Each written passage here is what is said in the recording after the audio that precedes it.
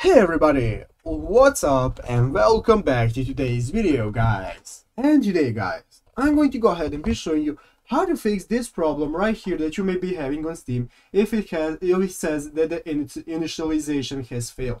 This is a common error that happens to a lot of people, so I'm going to go through the necessary steps you need to take to go ahead and fix it.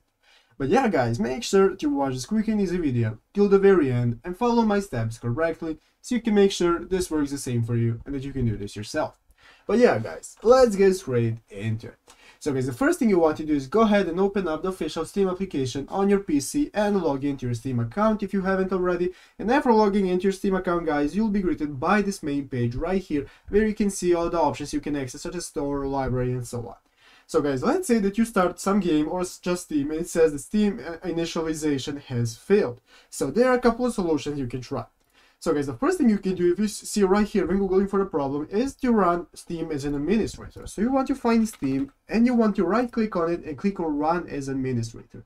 After running as administrator guys, this will maybe not fix your problem, is this will give Steam more rights to your PC. If it still doesn't work guys, then the next thing you can do is to just restart Steam. So what you want to do is go ahead and exit out Steam and log out, and after that go ahead and open it up again and log into your Steam account and now try. If it still doesn't work guys, then you want to find your game right here in Steam and right click on it. After right clicking on it guys, you want to click on properties, and in properties guys, this will open up this menu. You want to click installed files and you want to click verify integrity of game files. This will verify that all the game files have downloaded correctly and that you should be able to normally open the game. If it still doesn't work guys, then what you want to do is just go ahead and uninstall the game, and after uninstalling guys, download it again, and this should fix the problem 99% of the time.